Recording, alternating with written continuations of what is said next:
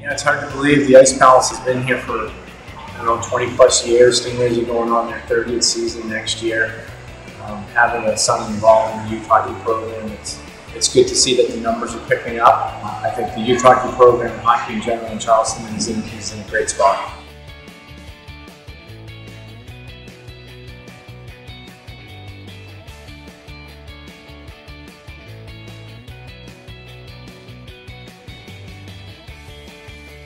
I feel like every year hockey is getting bigger and better in Charleston.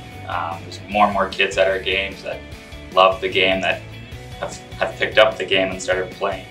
My name is Gemma Kincannon. I'm in the Charleston Junior Stingrays, 10U, AA. Well, you get to sign stuff, you get to know them, and it's actually a big deal to get a pass from it, and they encourage you to play hard and work hard.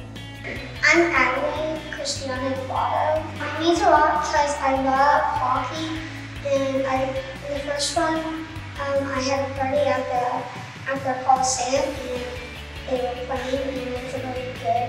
And then I started loving hockey, so that's why I joined the race.